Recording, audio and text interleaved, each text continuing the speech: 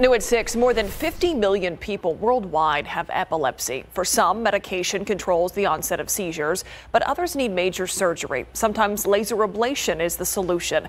But there have been no guidelines for doctors to determine how much ablation is just enough to be effective. Now, Ursula Perry reports neurosurgeons are getting closer to having the answers.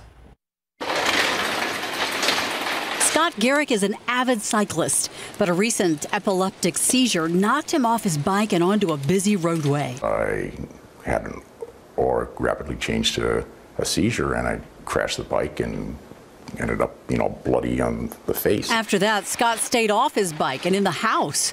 At first, medications did work. He put me on it, and poof, the seizures stopped. But the meds stopped working. Brain surgery was an option, but it's invasive with a long recovery. So instead, Scott and his doctor chose laser surgery.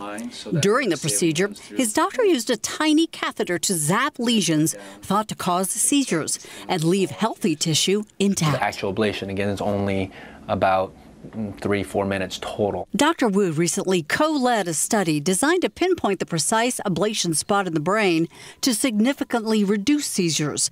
In the OR, he uses MRI guidance to insert the probe.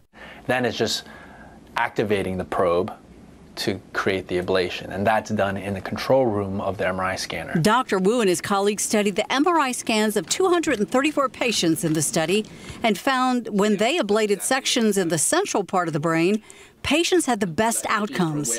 What has the laser surgery meant to Scott? I was back to what it was, before the accident, when I could drive and bike and do everything that I could do before. Ursula Perry, KSAT 12 News.